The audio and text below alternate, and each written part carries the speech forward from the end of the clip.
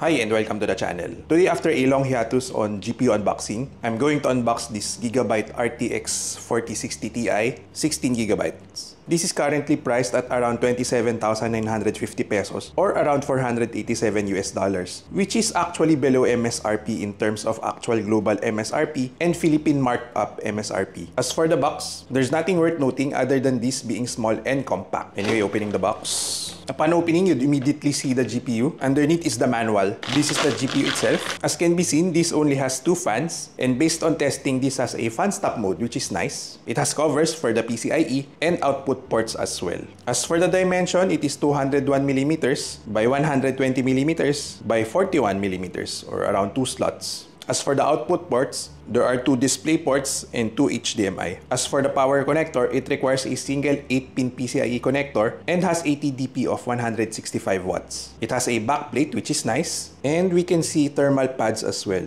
which means that this backplate is not just for rigidity and aesthetics, it can also help dissipate heat away from the PCB.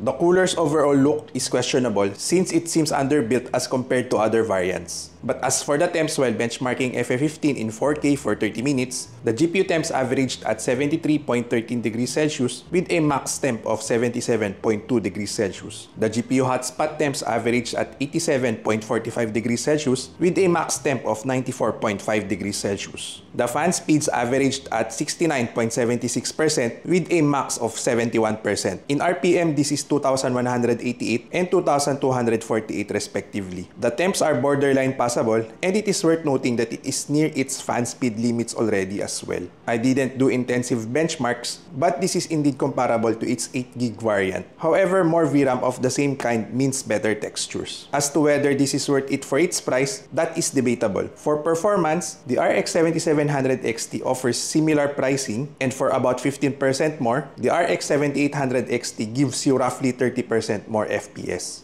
On the AI side, more VRAM matters. In terms of peso per gigabyte, this doesn't stack up well against the RTX 3060 12GB, especially now that there's a cheaper one at around 16,000 pesos, about 1,320 pesos per gigabyte, compared to this at 1,746 pesos per gigabyte. That said, PCIe slots are limited, so it's better to evaluate a full system setup rather than individual parts. Overall, this GPU is basic, but it covers the essentials. I bought it mainly for the length. At 201mm, it fits many SFF cases. However, the temps aren't really impressive as expected. And to answer the video title, no, this isn't the best 201mm GPU. That title goes to the Gigabyte RTX 4070 version, which exists, but it's hard to find now. So as of April 2025, before the 5060 launches, this might be the best available 201mm GPU. Anyway, that's it for this video. Do let me know in the comments of what you think of this GPU. Thanks for watching. Do like or dislike and subscribe for more unboxing, SFF builds, and benchmarks. Bye!